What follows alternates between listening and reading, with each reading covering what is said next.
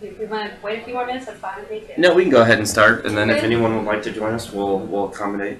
How do you spell it? AG? It's AEGIS, Professional Services.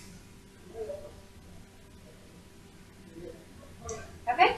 All right. Well, let me just give you a brief overview of who I do represent. I'm a partner with Aegis Professional Services, and as Gabe Feldman, the project manager, was speaking earlier, we are a consortium of attorneys and non-attorneys, and what we do is we help startup companies. We help with all of the creativity and the innovative process of putting those components together for startup companies. And we provide all those services necessary for startups. That's the topic of entrepreneurialism and starting your own company. We also help those companies once they achieve a certain level and you kind of hit your ceiling on the ceiling, and you can't really get further until you finally acquire more resources and more support, and you've gone just about as far as you can without additional support. That's where Aegis comes into play as well. And they provide that platform and that energy and those resources that you need in order to take that company to the next level. And just very, very innovative, very entrepreneurial. And what I'm speaking on today is, the topic is the pains of growing as an entrepreneur. And I'm sure everybody here can maybe relate to that and connect to that in some fashion.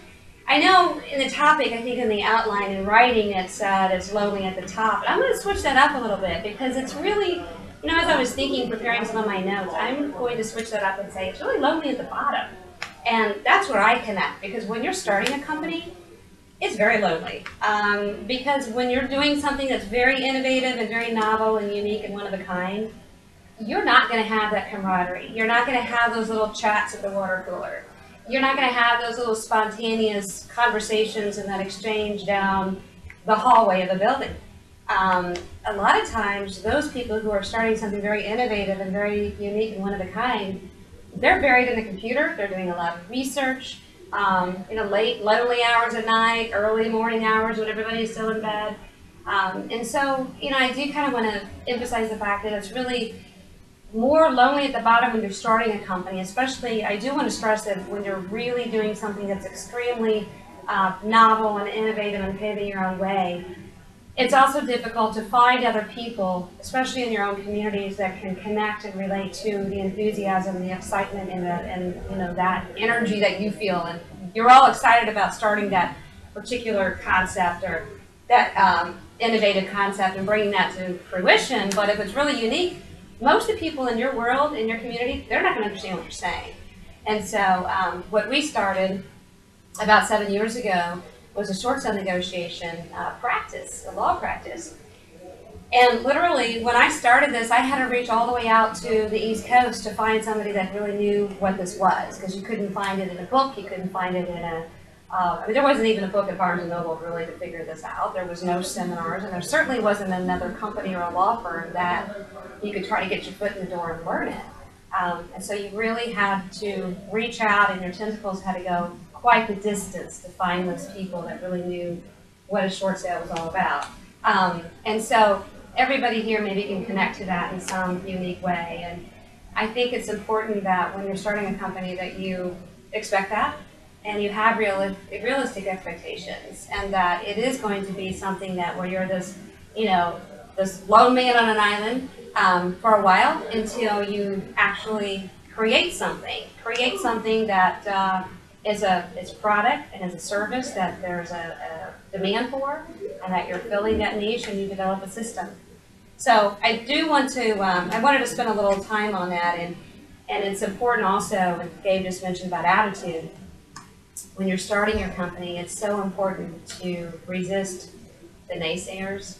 I know I've had a lot of naysayers when you're starting something, and it's like, why are you doing that? You always have more of the general population are going to try to get you to do what everybody else is doing. It's kind of the lemming syndrome, right? Once you get out of law school, for example, you have to go join the Sanford Phoenix or one of the big law firms, and you have to do the research, and you have to climb the ladder, and then you don't see a courtroom for the next, until another 5 years or so.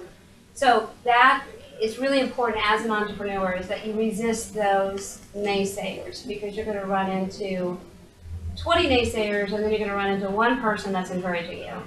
And it's important to have that realistic expectation that that's going to happen.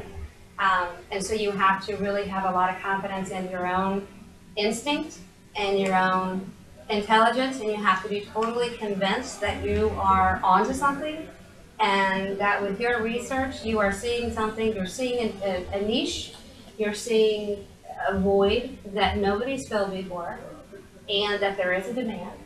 And you have to be really convicted in those feelings in order to pursue a lot of the negativity that you might be going through. And again, you know, a lot of that is compounded by the fact that if you're starting something innovative, you're not going to have, you know, the clubs and the societies and things like that. So I'm speaking from maybe a very parochial standpoint, because there's a lot of entrepreneurs that are starting their own company that perhaps that they're developing a product or a service, that there's a lot out there, and they can kind of join, you know, those ranks, and there's already a kind of a society and a camaraderie that exists. But if you're doing something really innovative, you're not going to have that. So that's kind of what I'm focusing on, because that's something that I did 7 years ago. So again, I think the takeaway with the first subject is that when you're starting anything, that's when it's lonely. So I do want to switch that up, and you really have to have a lot of confidence in your own intelligence, in your own convictions, and your own research. And it's important to be very tenacious to find those other people that are like-minded. And sometimes it can take a long time to find those other people that are like-minded and that share that same enthusiasm and that same passion for doing what you're doing and for seeing that opportunity and seeing that niche. And if you're not tenacious and you don't work really hard to find those other people that share your excitement, you can definitely wear out really fast and you can throw the towel in. Because I'm sure for every you know, one successful startup company that's doing something really unique, there's probably 1,000 people that try to do the same thing, but they gave up. And so that's so important. And I think the key to not giving up is to put a lot of energy into connecting to those other people that share that same enthusiasm. And you may be calling somebody 2,000 miles across the country to find that person, but if that person in today's technology, it doesn't matter if it's 2,000 or if it's another country or if it's across an ocean, does it? As long as you find that group of people, that can keep you going. And also kind of restore that confidence in your own intellect that's saying, do this. This is a sleeping giant. This could be successful. So I think, you know, it's important too that it's going to be a while when you're starting a company. You're not going to be going to a break room and, you know, eating somebody's banana bread that they brought in. You're not going to have that. You're not going to have those little chit-chats over the coffee pot and the water cooler. But you're also creating something that you can call your own, and that's huge. The next, just a subcategory in what I was going to talk about is control, and that is just a huge word. What's scary is after you get through this phase, as far as, you know, researching, you finally have found a product or a service and you know that this is going to be successful, you just have to put your energy and your intellect into it, and you have to create this thing, this amorphous thing. And once you do that, and once it starts growing and you actually have an enterprise, whether it's a service or a product, you actually have your own company now. You have people that are willing to pay you for your service, pay you for your intellect, pay you for that product, whether it's a widget or a widget, or if it's just consultation advice. Once you get to that level, you're going to have to relinquish control, and that is really scary. And it's a paradox, because the character that is required of an entrepreneur is somebody who wants to control. Every entrepreneur who starts their own company, they want to control. They're very convinced that what they have is going to be successful, and they don't want to follow the ant trail, and they want to, you know, dance to their own dance and have their own drumbeat. And so once they get big enough where they have to relinquish that control, that is so counterintuitive, and it's so hard. But if they don't do that, they will never grow. And it's so important to delegate and find the right people that you can delegate to. And delegation is really, you know, somebody can sit there and say delegate, delegate. Well, it's such an empty word unless you know the elements to delegation. Delegation is not ever going to happen unless you're a good trainer. You have to train the right person, and then you have to develop the right trust. And if you're a good trainer, mentor, educator, call it what you want, but if you're a good trainer and you can train and develop that person, and you have a good rapport and trust with that person, then you can delegate. So it's easy to say delegate, delegate. Well, you can't just delegate. You can't just hire somebody off of the internet or Indeed.com or the Craigslist and start delegating. You just cannot do that because you are putting at risk everything that may have taken you a year to 2 years to actually build. So it's so important to find that right person and to train them, because if you don't train them right, you're never going to delegate. So, and then once you get to that level where you're relinquishing that control, it becomes much easier. Because then you see that you actually have time, which is a beautiful thing, because then you've got time, and if you're an entrepreneur, you're not going to be spending that time eating bonbons, because that's just not you. You're going to be spending that time making more rain, and creating more connections, and generating more contacts, and creating more ideas, and more concepts, and more ways you can build your company, because that's just you, and that's just the way you're wired. And once you are able to relinquish that control, and you see the benefits and the dividends that brings to not just your company, but also to you as a person, you're going to want to do it more. And you're going to want to find more good people, more people that are extensions of you, more surrogates of you that you can also train and trust and delegate and let it go. I know personally, in my company, my manager, who I delegated to, she told me, this was about 3 years ago. She said, Elizabeth, she said, this is gonna be hard for you. But she said, and she was such a good manager. But she said, I'm gonna stop copying you on the emails. And I was getting 150, 200 emails, probably every 3 hours or whatever. And I certainly didn't read them all because that's insane. But she said, it's gonna be hard for you. And she knew me very well. And we got through that, but it was incremental. And so she would copy me on some of the emails, on some of the major issues. And then I was okay with that. And I was going out doing the presentations and doing the workshops that I needed to do. And then after a couple of weeks, she knew that, okay, she's ready for the next level. And then she cut out the rest of the emails. And eventually, after about a month, I was not being copied on any of the emails. And it was such a wonderful thing, because instead of all those hundreds and hundreds of emails that I was getting, I just simply had a review with her. So I had a review with her every week, and then every week she was able to tell me everything that was happening in the company. And we had such a unique culture that anybody that worked for us was very uninhibited just to pick up the phone and call me and say, hey, let's talk. I mean, it might be something that they would feel a little awkward in talking to Tracy about me, my manager, or whatever. And I made sure that it was clear that anybody could call me at any time. I mean, I'd call them back within, 6 hours, but I definitely would get back to them. And that was very important. So what is also related to control is that you have to surround yourself with experts. And that means you've got to know what you don't know. Now, I would write that on the board, but we have very limited time here, and that'd be a waste of time. But we all know you have to know what you don't know. And that's sometimes more important than knowing what you do know. And it really is. And if you just say, I know what I don't know, then you need to surround yourself with those people who do have that capacity and that expertise in those areas, such as a good accountant, such as a good attorney. I'm an attorney, but I didn't know how to put together, some operating agreements and things like that, because that's not the kind of attorney I am. So I hired a corporate attorney about 5 years ago to put together operating agreements and LLCs and consultation agreements and things that I could have done, but it would have taken me, hours upon hours of researching. And that wasn't time well spent for me. I needed to basically build my company. So what's important under that umbrella of control and relinquishing control is know what you don't know and hire the experts or surround yourself with those experts. And sometimes, a lot of times, you don't have to pay for those experts. We all know people love to talk about what they know. It's human nature. And if you can have a cup of coffee with somebody who's really an expert in their field, and you just want to pick their brain and let them just talk about themselves, they love it.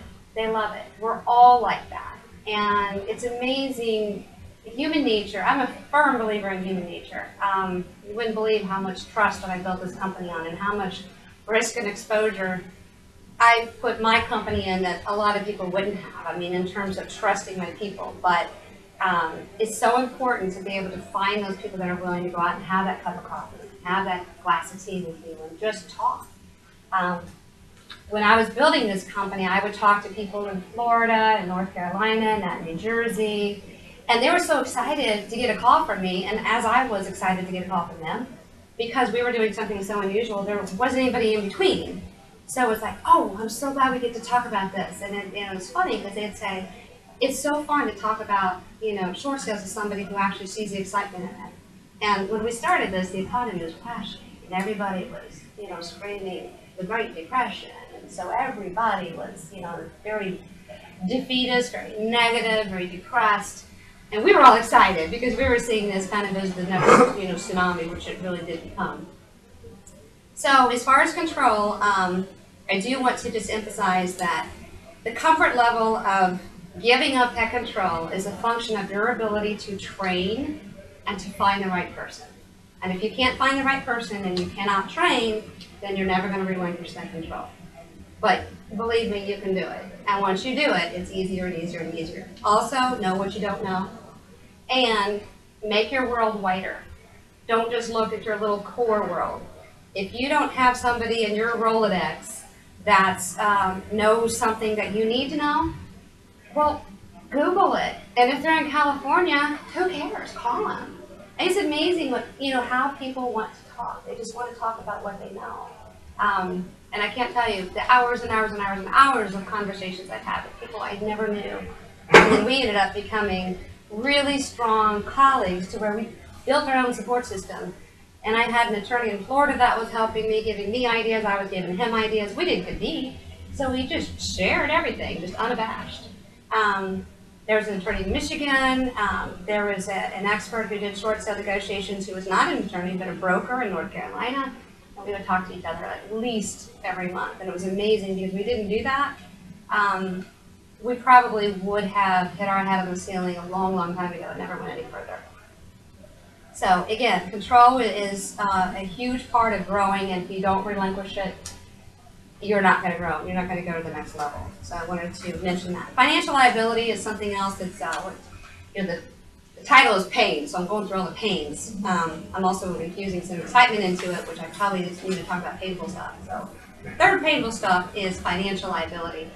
When most people grow a company, they do it very organically because they don't know if it's going to succeed. So you're not going to go out and invest and get a mortgage on a big building or a Taj Mahal, and you're not going to go out and buy the Keurig coffee makers. You're just not. I mean, because if you're an entrepreneur, you're intelligent, so naturally you're not going to do that. So you're going to grow this thing organically, and you're going to grow it incrementally. And you're going to see if it works, and you're going to put all of your faith and all of your research and energy behind it. But interestingly, almost every entrepreneur, as they grow their company that way, you get to the point where it's, you get spoiled because the company is a cash flow. And so you don't have to borrow any money because you're just like in our business, we don't have a product. So we don't have the cost of goods sold. We don't have an inventory. We don't have a warehouse. So in our business, it's intel. It's negotiation and it's consultation, and we're legal services. And so you get to the point where it's like you're cash flowing and you've got a profit and it's all great and you have no debt, which is a beautiful thing, but you get used to it. And then all of a sudden you get to the level where you can't get any bigger. You just cannot until you expand your footprint. Well, guess what? To expand your footprint, you can't do this incremental organic thing anymore. It doesn't work. You got to turn your model on its face, 180, upside down, and all of a sudden everybody says to get to the next level, you can't do this thing without going out and investing and throwing money into something. You can't make money if you don't spend money.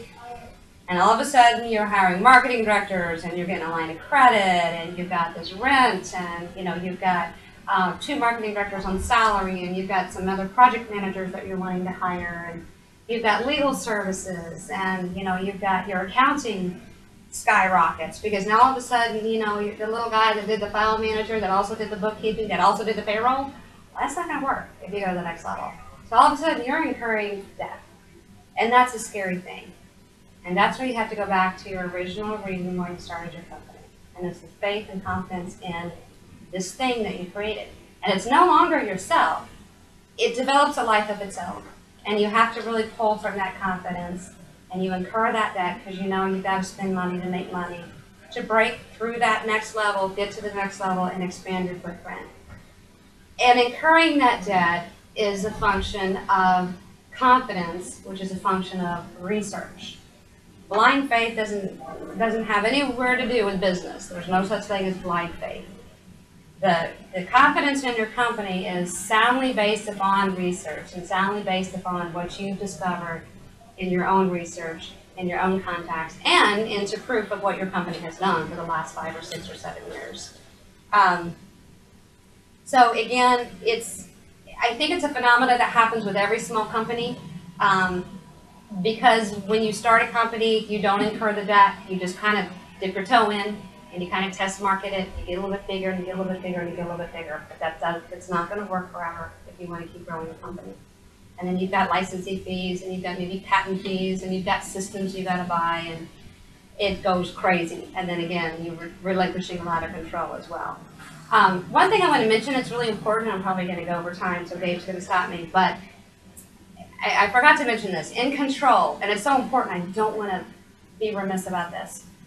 You want an identity crisis, and I know that sounds weird. But in relinquishing control, it's a good feeling when people, your customers, clients, stop thinking of your company as you. So what's your first name? Allison. So it's a great day when people are calling your company instead of Allison. You know why, right? You don't want people calling Allison. You'll never get anything done. So once you get to that point with your company where they don't think about you as a person who's the founder, which naturally you kind of want that because everybody's a little, like, wow, I created this thing. After a while, you're tired of it. You're so tired of it, you want to take your name off of it.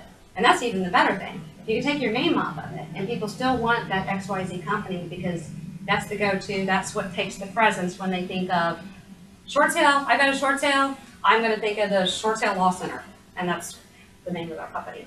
I'm actually taking the name off of the company as we expand because you don't want that. So the takeaway from this is that you want that identity crisis if you're truly an entrepreneur and you want to get as big as you can because you've got something great. You don't want people thinking of you when they think of, I need that widget, I need that bridge, because if they think of you, they're going to want to talk to you. They're not going to want to talk to you if you're one of 50 employees. They're not going to want to talk to David or Susie or Smith or Tom. They're going to want to talk to Allison. And you don't want that because you're not going to get anywhere. So I wanted to mention that because that's kind of a counterintuitive thing, and counterintuitive things I think are fun to talk about because those are things that you just don't naturally realize until you go through it. So that was a little, regressing a little bit, but I didn't want to miss it. So the financial liability, incurring the debt in order to get bigger. I also wanted to mention too that it's important as you're taking your company to the next level, which is requiring all these things that are new to you that you're having to adjust to. You're having to adjust up here. You're having to adjust your mindset and the way you look at things. You also have to partner. It's so important to partner with people. Partner with Aegis. Partner with the people like the Gabes of the world and the Scott Levines and the Nick Shops. Partner with people that can help you, that you can collaborate with, that are like-minded, that have that entrepreneurial energy and that sees the potential in your company. That's truly, truly important. And the neat thing is, it's kind of bittersweet, but you can't partner with those people when you're little bitty small potatoes. Because it's like, well, go out and prove it and then come back to me. Oh, I did a little bit more. Well, that's not enough. Go out and prove, bring me some more. But you have to get to that level to where they're interested, and then you can actually see that synergy between partnering with people who are like-minded and has those resources and the business consultation services, the accounting services, the marketing, which is huge, the marketing services that you need so desperately to get your company to the next level. There are 3 words that I wanted to mention. And I read this actually on LinkedIn, and I love it. But successful companies have 3 things, and I love putting things through hoppers and distilling things. because things are so complicated these days. But if you have a product and a process and people, you're going to be successful. And those are the only three things that you need. But each word is huge. So you've got to have a product, okay? That could be a widget or a bridge, or it could be a service, it doesn't matter. You've got to have the process, which we are currently working on. We're working on our operational efficiencies. And I know we can improve there. And it's fun because we're trying to tweak it every day. But that's the process. You've got to have the process. If you do things in a very inefficient way, you're never going to get anywhere. You know, you're going to be the guy that's driving the nail in the board. You're not going to have the crew. You're going to be hammering the nail. You don't want to hammer the nail. So, and then the third thing is the people. And I probably said that in reverse order because personally, what I would say, people is first. If you don't have the right people, you're never going to go anywhere. That's so important. Of course, it starts with you. But you got to hire the right people so that you can trust and you can train and you can delegate and then you can do it again and again and again. And you have the product and you have the process. And so the first two that have to happen simultaneously is your product and your people. The process, that can be a little clumsy at first, and that's okay, because it's always going to be a little clumsy, a little inefficient. You're always going to be improving that. That's just a continuum, and that never stops. How much time do I have? You're doing all right. I am? You probably got about another 5 minutes or so. Okay, so. Or we could move straight to Q&A if you guys have questions. Well, my last thing is I can do it in 2 minutes, and then we do Q&A. Yeah, go right ahead. And that's just, and this is painful streamlining. This is painful. Painful because what I just told everybody here is that people are so important. And all of a sudden, sometimes you have to cut them, and that's hard. So, let me just say this. Part of operational efficiencies, and I really want to be focused here. We just talked about how you have to get to the next level, right? And that third component of a successful company is process. To be efficient, you have to have people who are willing to work full time. And we just, at least in my company, of course that's not a general statement, doesn't apply to everybody, we all know that. I can only speak from personal experience. But we've had to cut some people to trim the fat, to come up with our core. And we knew if we were going to take this company to the next level, we had to have a core. And if we didn't identify that core, we weren't going to make it. So we wanted to have that really strong core, and we did that in the last 3 weeks. Wasn't as hard as I thought. It actually went smoother. But now we went from a certain number of people. We had to let go about a third, but they were part-time and they weren't that committed anyway. They kind of had a one toe in type of thing.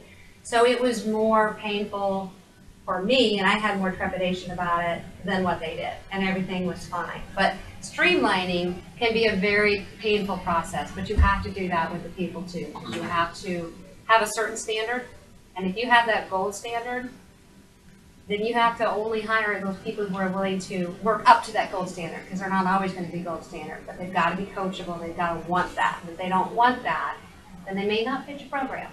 So that streamlining can be painful. So let's open it up for Q&A. Do they have a question? Allison? I will tell you, I also am a lawyer, so and I know several people at your firm. Great. It's a great firm. Great. So anyway, but I also am a business owner and an entrepreneur. So that's where I come from. And delegating is very hard for anybody, certainly for lawyers who don't like to So you can relate to that, can't you? Right. But you have your own business, right? Yes. Or you started as your own business? Yes. Yeah. Yes. Uh-huh. Several businesses. Yeah, I started a few. Yeah. But that's really the most valuable thing in advising other businesses is having your own, you just don't understand. And the delegating, it's just hard. It is. And hiring the right people is just like dating. You just, there's no, That was awesome. do you know what I mean? There's no perfect way to do it. You just have to go through a few and you get better at it over time. And That's I do so true. employment law. So Okay. I thought it would be very easy to hire people. And it has no correlation whatsoever. It just takes a while to you find those magical people, and it just all of a sudden clicks. Right, right. And so you just have to get through it. And like anything else in entrepreneurialism, one more beer. Yep. People say that. It's just get out there and do it. Mm-hmm. Lawyers are so not. we're not only risk averse, like we want to manage out any risk. You can't do that. I mean, you just can't do it. Entrepreneurialism is great. You have to go on a limb, and you got to trust to be convinced of. Just get out there and do it. Your You're not ideas. gonna, you may not find the right people, and I'm good at firing people, so if you ever need help. Okay. Well, It doesn't. only if you have time, right? Sometimes the company at a very important stage that if you hire people and fire people, then you're wasting the time. And Well, then you're right, the and you other may be at company a key might point catch where you need to get a project done, Yeah. and you just need the bodies. They may not be the perfect bodies, but you need the bodies doing it, and you're right. You're exactly right. That's a good point. Yeah. Very good point. And you have to, but you have to just trust your instincts on that. Yeah. And you know, I mean, if you're an entrepreneur, you know a lot of it is just trusting your instincts of whether you stick with somebody or don't stick with somebody, whether you stick with a product or don't stick with a product or whatever it is. And you just learn to trust that. The more you fall down, I tell my brother this all the time, he's an IT guy, you just have to fall on your butt more often. You know what? The more you fall down and you get up and you survive, you go, oh, you can survive that. Okay, well that's all right. And then it just gets easier and easier. So, but there's no way to get around it except doing it. Yeah. So if you've had your own business, you know. I mean, that's just You the best way. definitely got to fail. Nancy, Yeah. do you have a comment? You're the first one that came in, and I'm gonna pick on you a little bit. Well, I'm not looking to start a business. I'm looking to buy a business. So Okay, interesting. a lot of the things that you talked about are It's very going to be true and, applicable. yeah, Absolutely. yeah. But Oh, yeah, yeah. definitely a lot of fear because when you buy a business, you're taking on the liability right off the bat. Well, as a business owner, everything I talked about is going to apply to you. So, yeah, that's interesting. Looking to buy a business. That's kind of a closed network, as I understand. You have to really network and talk to the right people to find other businesses that are for sale. It's not like you can go onto some website and these are all the businesses for Right. sale. That's just the tip of the iceberg. You have Right. to No, know I've the got right the people. company I want to buy. It's just Good. you know, how do you find the money? How do you all those things that go into it. Right. But the elements she's talking about are the most important. What are their processes and who are their people? Yeah. And whoever the key people are, you lock those in. I mean, you better get some good guidance, but lock those people in. And the processes, if they have those in place, everything that's else the will easiest sort itself to out. fix. So if you have the people and the product, the process is something that you can always fix. In my mind. To Well, me, I think I've that's- got the people, the product, and the process. That's great. If you So got all now three. it's just getting the money and Yeah, the structure and right. Right. Nathan, what about you? And starting Well, the and I was adventure. trying to think of a way that I could phrase my thoughts into a question. I Dude, haven't gotten there so How about a far. comment? Don't think about a question. It's going to be more of a comment at Yeah, this what is point. it? I was really kind of going back to the whole concept of once you're at the stage where you've got the growth that as a startup, Right. you know, in that scenario, you've been waiting for that. Ever since you got your seed capital, now you finally have some money you're earning on your own, and you don't have time to do all of it yourself like you've been used to doing for so long. Just as a bit of background, I work for a company that provides online strategy and integrated marketing services. We do some business consulting and marketing consulting and such as well. And I've been looking at the startup company, but at startup business community, of course, and there's a lot of great businesses, a lot of great ideas, but it is really about timing for them because you don't want to jump into delegating things too early, especially if it's, especially if, as opposed to hiring someone on staff, Right. there's a lot of advantages to actually hiring a firm to handle that aspect for you. You know, there's a lot of people, for instance, that use ADP because they don't want to use their own, they don't want to do their own payroll and HR stuff. That is too much of a headache for them. Well, we do the website, the social media, all that stuff. And it really is a matter of, getting them to let go of, okay, I understand you can do this, but you're an expert at, building a new thing, but we do that too. But, let's say you're an expert at, something biotech. Yeah, Focus on that. right. Don't bother with the Twitter posts and all that. There Exactly. are other people who are experts. That's their bread and butter. And I can understand from, just imagining from an entrepreneurial aspect, it's kind of hard to let that go. It Because you've been used to winning doing through it for other so people is long. what you have to and- think of it. You're still winning, but you're winning through other people. Exactly. You know, Yeah. there's that book, what got you there won't get you, what got you here won't get you there. And of You course, know, Well, and the look at it. I know people, exactly what you're Yeah. talking the about. thing, when you have success and you're, like, the one thing I've done for years is so important, I always credit the people of the firm. Like, I mean, we have been blessed with so many good people. It's very productive, very successful people. And the more acknowledgement and recognition and credit that you can give your people, it'll just come, you know, and the less you can give yourself, especially when you're out there publicly, you give it to your people, because that, people love to hear that, and it's Exactly. true. Well, And you then said that about also the gets back to your people. identity crisis. Yeah. That was really a good point. Yeah. You have to have an identity crisis You and have to realize have an that it's- identity crisis to really grow. The Yeah, First you time really you go do. to Florida for a week and everything's getting done while you're playing golf, you are in. Yeah, or you're out, depending on how you look at it. You buy into the whole delegation thing. You're like, all right, I can let go. And that just, that brought me to another idea that kind of made things click for me, is that's why, I mean, not all of them, a lot of them do want to stick with it and watch it grow, but there's a huge percentage of entrepreneurs, of people who build startups, that then intentionally, once they get to that identity wanna- crisis there stage, you go. they sell it. They're They like, sell okay, it. I'm not even in this anymore, just give me a chunk of cash. Right, And and then then they they end up start selling it to something Google else. or something like That's a that. serial and make a lot of money. entrepreneur. Yeah. I know, Yeah. yes, yes. No, there is some advantage in that, because those people apparently they are able to let it go once it gets to that. Well, and their character too, which, you know, I think I admire, because they get a little jaded. They have so much creativity inside that they master it, and it's like, okay, I'm ready to do something else. They get bored and they're like, okay, let's move on. I Yeah, think it's great. that I makes mean, a lot of sense. just they do. They just get jaded. They master it. They want to do something else. So, I mean, I can relate to that to a little degree. So. Always learning. That's a good way to be. So Right. piggybacking on that, my favorite question to ask serial entrepreneurs, anyone that started their company, what's the best, worst mistake that you made? Ooh, good one. The best worst mistake that I made? Oh wow. The best worst. God, I don't even know what you're asking. I'm gonna say the best The way I mistake. interpret it, Yeah. you learn from The, mistakes. Yeah. the biggest mistake that I made that I benefited from. That's exactly what I'm hitting. Okay, now I can understand. Okay. The biggest mistake that I made that I benefited. What is the best lesson you ever learned? Either. Which usually involves a mistake sometimes. Yeah. Oh gosh. Hold on. Okay, I got it. Okay. Yeah, okay, I got it. 7 years ago, I almost bought I was going to do it myself, but I was almost going to start a drive-through coffee chain. And I had big ideas, so I was going to start in St. Louis, and I was going to be national. We're going to have these coffee chains. And people, I always knew that I was a big coffee drinker. I'm not so much anymore. But anyway, I was going to put all my energy into creating this big chain of drive-through coffee. Okay, the Starbucks, you know, you have to go in, you get to Starbucks, but drive-through, you get it fast. And then also have couriers take these. This is a great idea if anybody wants to do it.